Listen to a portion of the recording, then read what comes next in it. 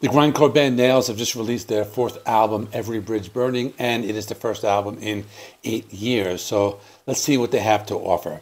Now, full disclosure, I've never listened to this band before, so this video is from the point of view of someone who is both unfamiliar with the band and with the subgenre in general, more or less.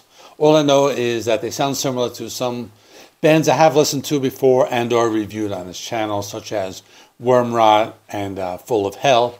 I'm going to keep this video kind of simple. If you watch my videos, you know I like to have lots of things flashing on the screen. But for this video, I'm just going to keep it simple. I'm just going to throw some text on the screen at the end of the video when I give my final score. And that's it. So this is a short album. It's less than 18 minutes long. The songs are anywhere from 38 seconds to 2 minutes and 20 seconds. Except for the last song, which is 3 minutes and 14 seconds, the longest song on the album. I'll talk about that later because I felt that was one of the standouts. The music is very intense. If you're a fan of extreme metal, I think you'll really enjoy it. But if you're more of a casual metal fan, it might take a few listens to get into, which isn't that hard. As it's a short album, if I have anything negative to say is that the songs kind of blend into each other, especially if you're listening in the background. But I will say something later how the band likes to divide the songs. But also I recommend listening with headphones. It helps you take everything in that's happening, because if you don't pay attention, it kind of sounds like noise. And I'll explain the intricacies of the songs when I go track by track, which is right now, so let's get started. The opening track is Imposing Will. It starts out with very intense, almost as if there were banging nails with a hammer. That's what it sounds like. The vocals are very intense, but then halfway through the song, they slow it down. So I enjoyed the second half of the song, and it was only a little over a minute long. Then they have a 1 minute song that sounds very intense with feedback and super fast drumming and very angry and brutal vocals. This one went full speed for another minute until the last 10 seconds or so. Now, don't worry, some of the songs in the middle of the album were a little different. I'll get to that pretty soon. Then I noticed they like to divide the songs with feedback. So that's how you know when one song starts and the other one finishes. Kind of if you listen for the feedback, you know it's going from one to the next. So I thought that aspect was interesting. Next was a title track. It was very aggressive, very brutal, and I guess you can call this one of the longer songs. It was about 2 minutes long. So there was a break about halfway through the song where they added in some groove to the sound. I actually kind of started to bang my head at this point, but then there's a song called Give Me the Painkiller.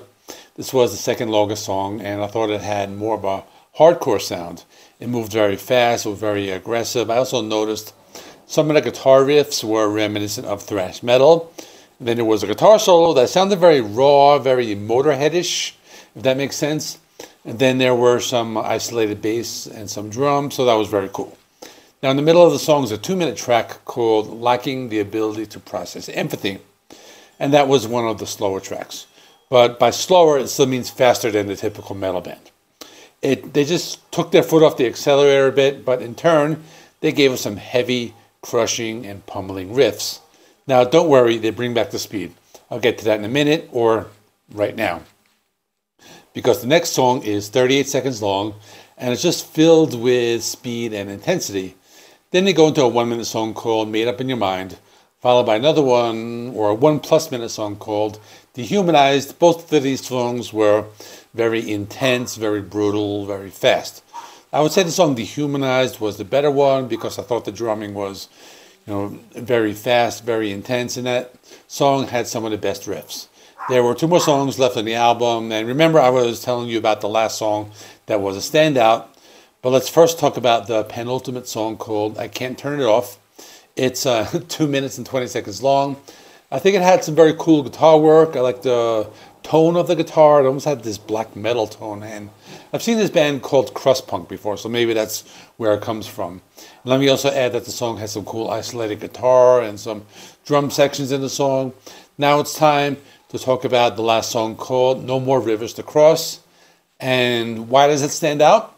Now, number one, because it's 3 minutes and 14 seconds long, the longest song on the album.